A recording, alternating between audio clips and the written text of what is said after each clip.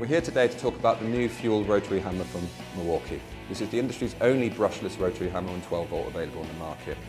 Has 1.7 kilos of weight, so it's designed for optimised overhead drilling.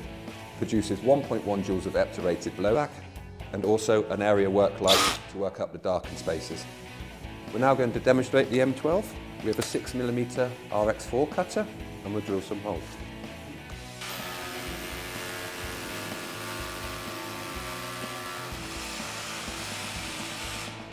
You would be able to expect over 70 holes per charge, 60mm deep with a 6mm drill bit with the 4 amp battery on the M12 fuel.